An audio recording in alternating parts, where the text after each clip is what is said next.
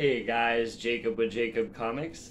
Alright, we got a really fun episode. We're going to be reviewing Deadpool 1 that just came out this week. Everybody's favorite Merc with a mouth. Now, before we get dived into the first issue of the new run, I do want to let you guys know about the 500 subscriber giveaway. When we hit 500 subscribers, we'll be giving this book away. It's a Silver Cerberus #1. All you have to do is like the video, comment down below, and be subscribed to the channel.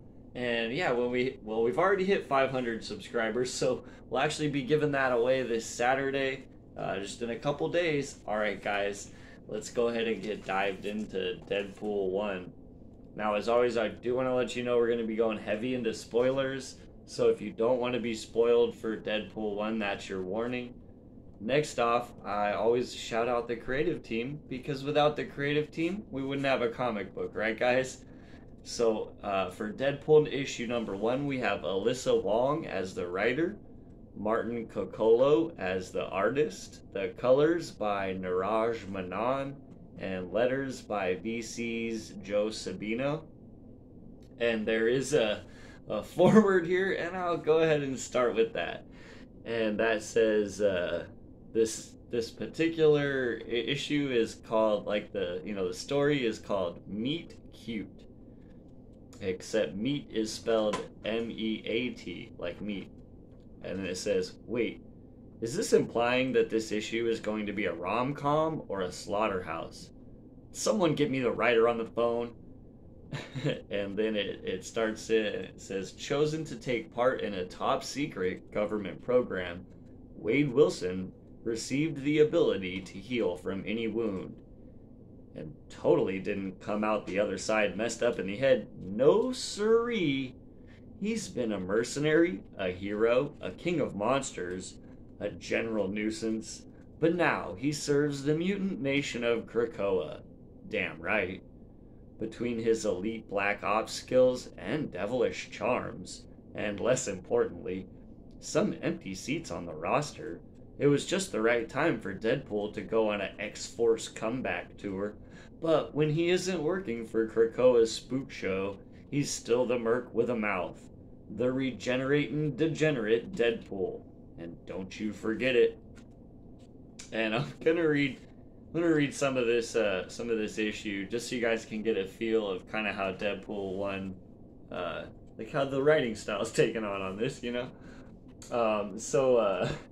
This is the first page that we have here, and as you can see, Deadpool is totally chillaxing, and he thinks, hello again, it's me, Deadpool. So, you're probably wondering how I got here, in this very compromising position. Don't get me wrong, I am enjoying this, a lot actually. I'd love to tell you a salacious little story about how I ended up strapped to this table, but the truth is I have no idea. As we see, Harriet Bromes, aka the Horror, says, "Ah, you're awake. Hello, Deadpool."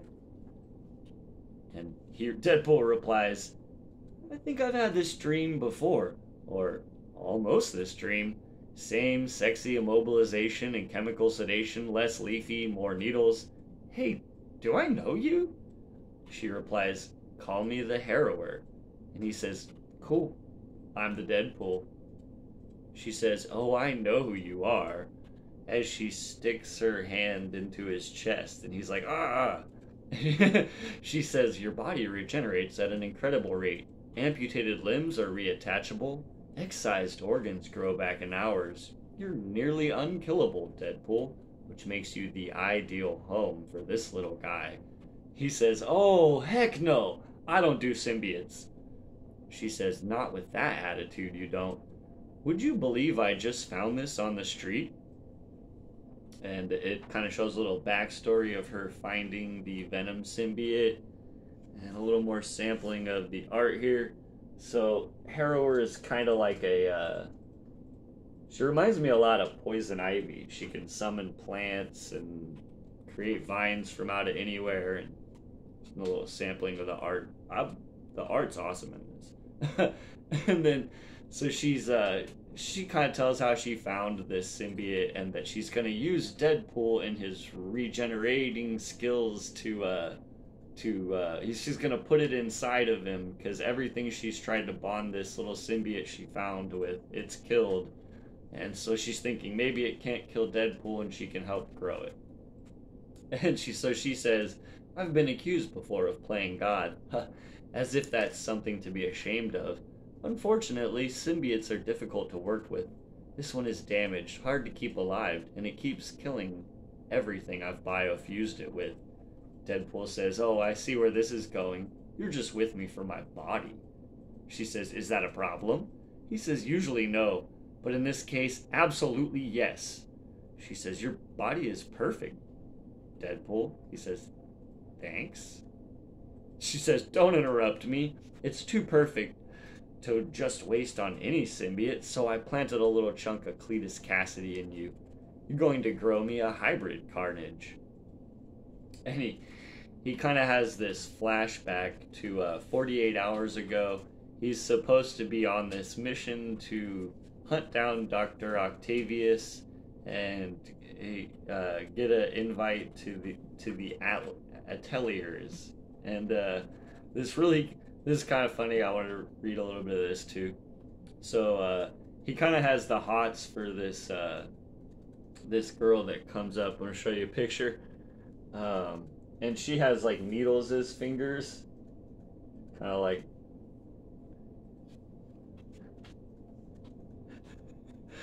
like Freddy Krueger or something. And she goes, I'm going to implant this subcutaneous tracker now, okay? If you're afraid of needles, you can close your eyes. And he says, oh no, I like them.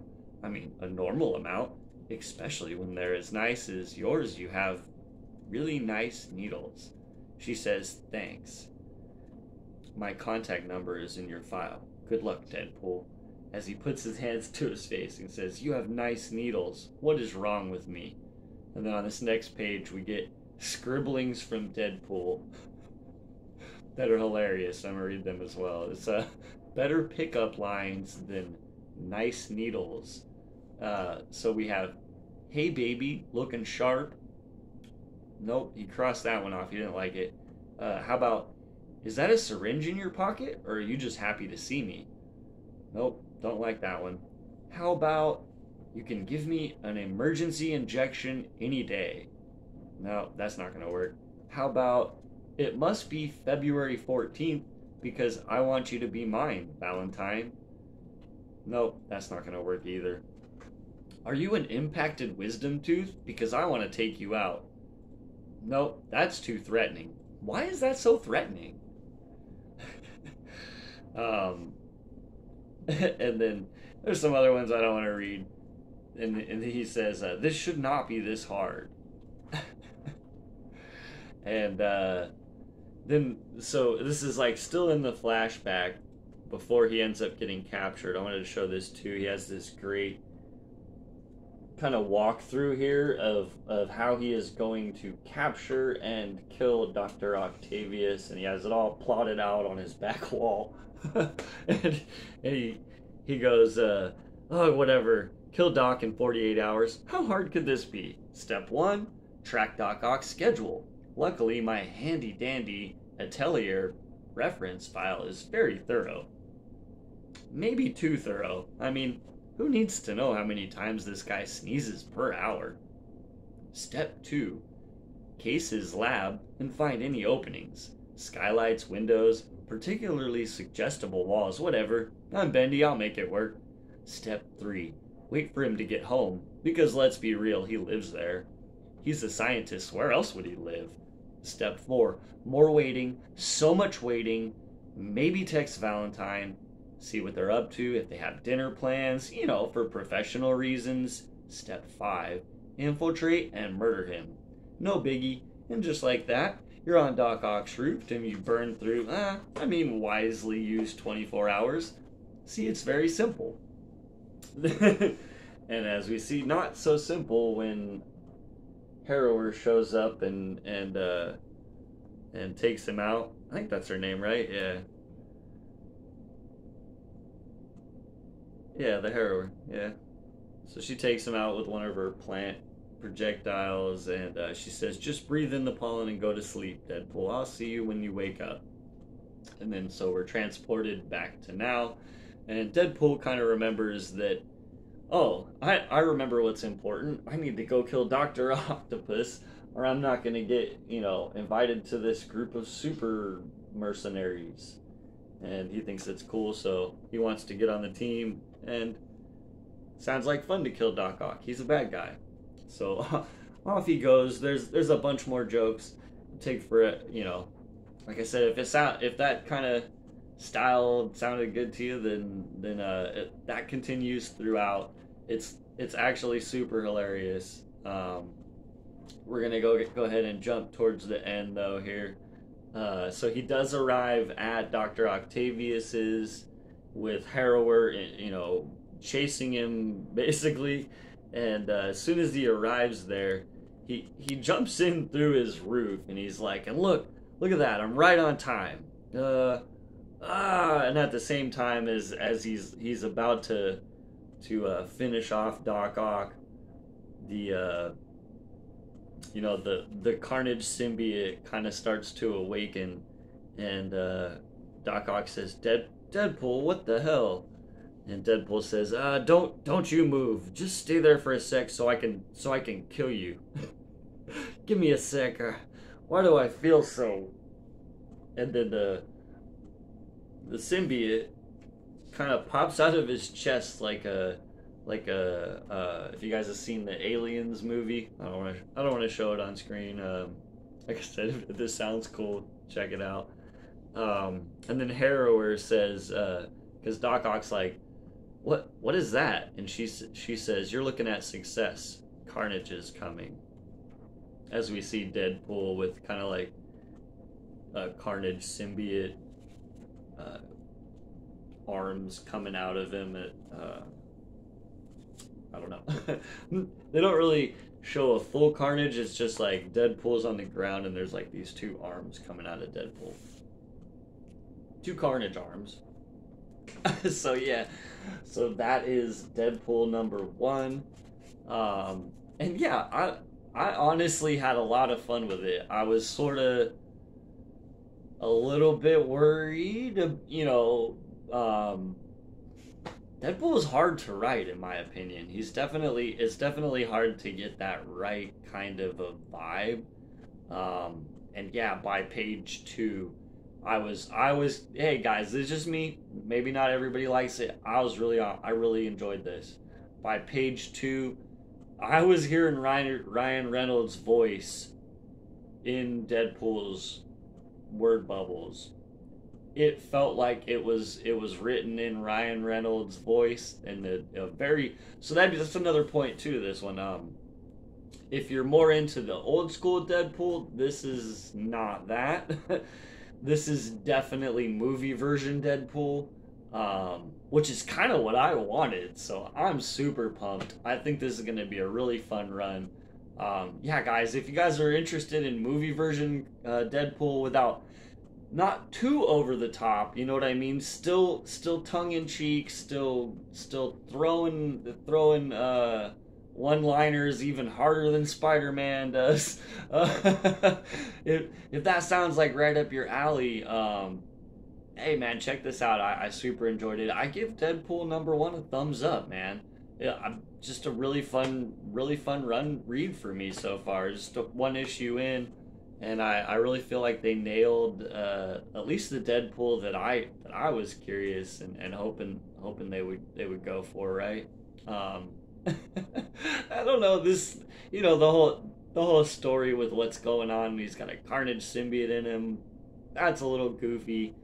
But I feel like the Merc with a mouth bled through so much that I wasn't really picking apart the story. I was just all the zany one-liners, and I was laughing throughout the book. So that's what I have today, guys. Like I said, Deadpool #1 gets a thumbs up.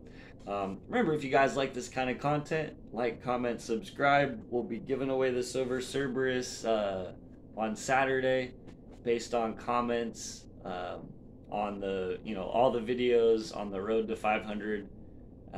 Thanks everybody for getting me there. I super appreciate it. We'll see you guys tomorrow, and have a great day.